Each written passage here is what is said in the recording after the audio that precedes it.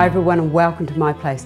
If you're looking for a beautiful recipe that's got some milk powder, some rose petals, essential oils of rose, and some Epsom salts, which is magnesium sulfate, which is a really good for getting rid of all those little aches and pains that the body might have, this is fabulous.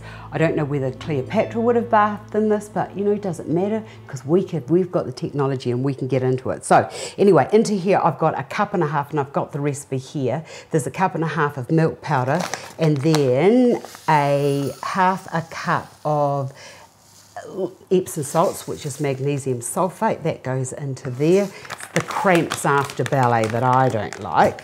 Give that a little stir up like so.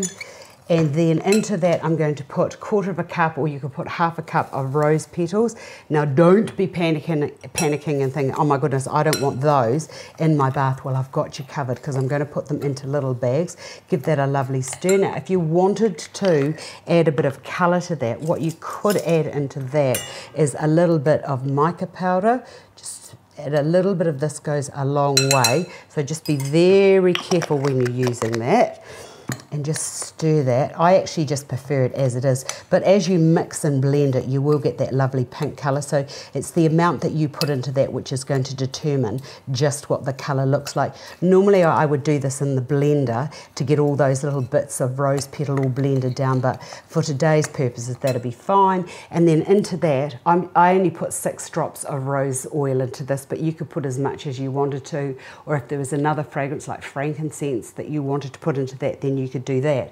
Then with that, once you've got that all blended, just so that you don't get those little wee pesky little things like rose petals in the bath, because there's nothing worse, what I like to do is to just get these little bags and put it into the bag like so. And I put this into a big jar because you will find that little bits will, see how it's all sort of like started, there's little dusty bits coming out.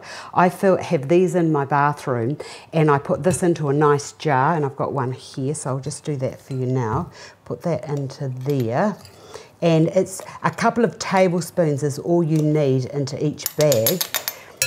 And just put the top onto that, that's all ready to go, and there you have your little bag. And then you just put that over the tap, and when the tap's running, that'll all dissipate into the bath, and then you can just dunk this into the bath as if you, like a tea bag, and just lift the whole thing out, tip away the waste, put that down the toilet or into the some disposal unit, and then you have really lovely gifts and put little labels on them, and they're just really lovely to just relax and enjoy. So I hope you've enjoyed that. Thanks for watching, and I'll see you another day.